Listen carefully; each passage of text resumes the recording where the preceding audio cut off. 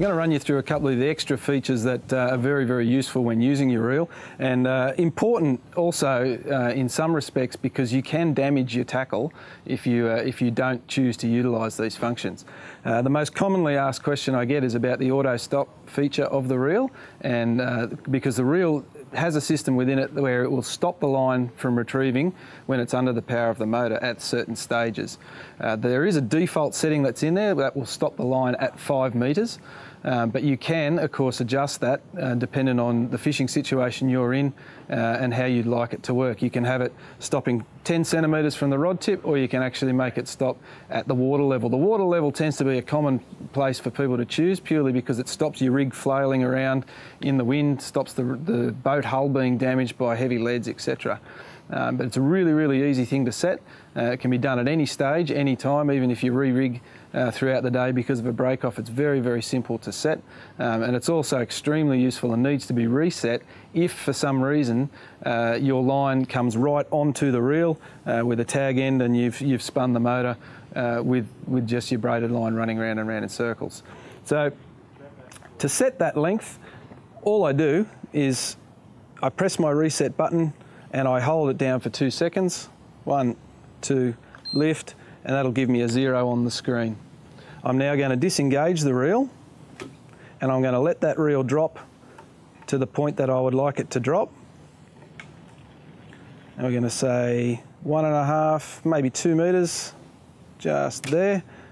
Lock that back into gear, and we've got a little button here which has INV CNTR. It means inverse is the actual term that they use in the manual, but if we hold that down for 2 seconds, 1, 2, release, that reel is now going to auto stop at 2 metres from the rod tip every single time I retrieve it.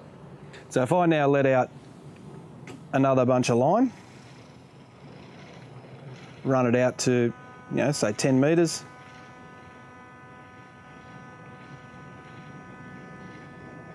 just like that, and I now choose to retrieve.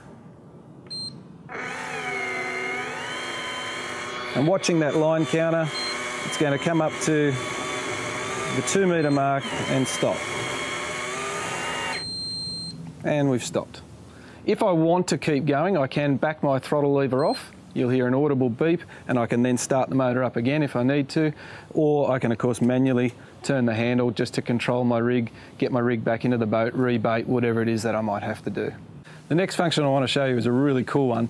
It's a jigging function that's inherently built into the computer or the IC module of the reel, and it allows you to do some really cool things with your baits or your lures when they're down in the depths. Some people do get a little bit mind-boggled by the idea of programming a computer, so to speak, but it's actually not that difficult.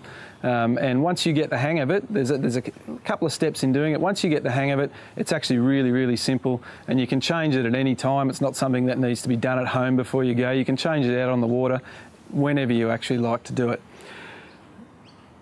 We have a mode button, reset button here at the top. We're going to use our mode button because that's going to change what mode our computer is in. When I change that, the first click I get, a C, the letter C will appear on my screen, and that's the jigging function mode. We actually use also our throttle lever to change settings within our computer. The default setting that's in here for the jigging function is called the 1, 2, 3 setting. And as I move through the arc of the lever, I will come up with a 1, 2, 3 on the screen, which is a jig mode. I can keep going to mode 1, mode 2, mode 3, or I can choose the whole lot together. So there's actually, in this particular one, there's 4 separate modes that I can choose from. I'll stick with the 1, 2, 3 setting for the moment. Again, press the mode button, and we're going to go to another setting, which is a length setting, and that's our jig length. I can set the length of my jig, or the length of the drawing of line per jig that I prefer. I can drop it down to 1 metre, which is the shortest increment, and I can run it right up to 5 metres at full length. So if I come down to say I want a jig length of 1.5 metres, I'll leave it there, hit the mode button again, and that's set. The next one I've got is the jigging pause time. I can actually set the amount of time I want it to pause between jigs. The default setting, which it's currently at, is 4 seconds. I'm going to reduce that. I think that's too long. I'm I'm going to drop that down to 2, collect my mode button again, and I'm now in a mode that's called jigging range. Now, I don't particularly use this function very often, but what it does is it allows you, if you're in for say 150 metres of water, there's a school of fish sitting at 120, you can drop this to the bottom and you can set your jigging range from 140 metres to 100 metres, and it will use that jigging function only through that depth of water. Now that we've set our jigging function, the last thing we get to do is choose whether we want to see our line speed on display. And again, using the eccentric of the throttle lever, I bring that up. We get an on or an off displayed on the screen. I'm going to pick on, select my mode switch again, back to the beginning of the sequence where we've got our 0 line display, and all I do now is let out the line, dropping my weight to the bottom. Select the reel back into gear, and I have a jig pickup button here on the lower left. I'm going to push that jig pickup button and watch my reel go to work.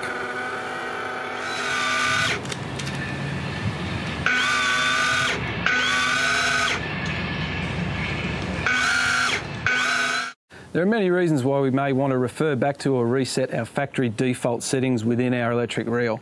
We might have had a great jigging session and have decided to spend the afternoon dropping some deep baits, so we want to remove that program. Or we may be going fishing on a different boat to what you were on last week, much higher sides on one boat to another. You may want to reset your deep drop or your tip drop section to accommodate that particular boat. So it's a very, very simple function. There's 2 separate ways we can do it, and it's both with our reset button. Holding that reset button down for a period of 2 seconds before release will reset back to default the particular function that we may have just programmed, whether that be our drop from our rod tip or a jigging function.